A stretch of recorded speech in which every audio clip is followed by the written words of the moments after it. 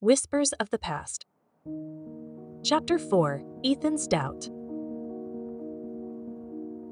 Ethan had always prided himself on his rational mind, his ability to find logical explanations for even the most perplexing puzzles. Kyra's tales of whispers and shadows had tested his skepticism, but it wasn't until he witnessed the impossible with his own eyes that his beliefs began to crumble. It happened on an ordinary evening, the couple sitting in the living room. The living room, a cozy space filled with shared memories and moments of their life together, had become a silent witness to the growing rift between them.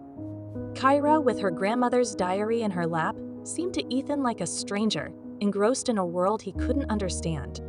Ethan, in turn, tried to lose himself in a book, hoping to find solace in its pages from the tension that had taken root in their home. Without warning, the room temperature dropped, a sudden chill that made Ethan look up from his book. The change was palpable, wrapping around them like an unseen cloak. Kyra felt it too, a familiar sign now, an indication of the unseen making its presence known. They watched in silent horror as the pages of the diary began to flip by themselves, stopping on a passage that detailed the pendant's power to bridge the worlds of the living and the spirits of their ancestors.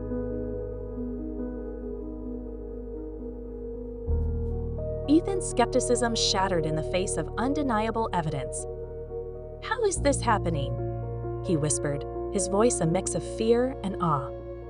The question was rhetorical, aimed more at reconciling his own shaken beliefs than seeking an answer from Kyra. The incident marked a turning point in their relationship.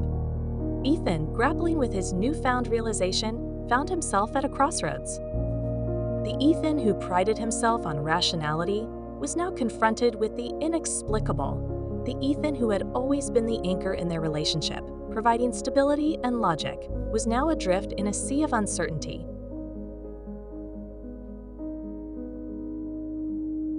Kyra and Ethan's relationship had always been built on a foundation of mutual respect and love.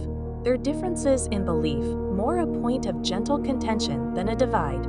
Yet, the supernatural events unfolding around them had brought to light an unspoken tension, a realization that there were realms of Kyra's life, intimately tied to her heritage and her grandmother, that Ethan had never truly been a part of.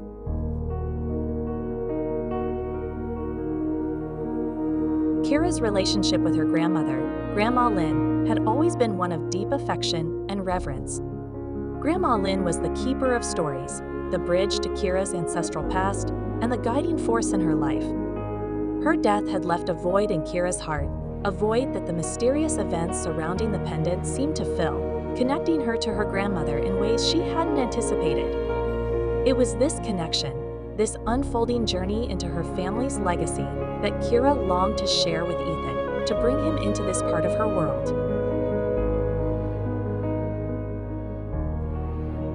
As Ethan began his quest for understanding, diving into the history of the pendant, consulting ancient texts, and seeking out experts in the paranormal, he did so not just in search of answers, but in an effort to mend the gap that had formed between him and Kyra. His journey was one of transformation, a reluctant acceptance that the world was far more complex and mysterious than his logic could contain.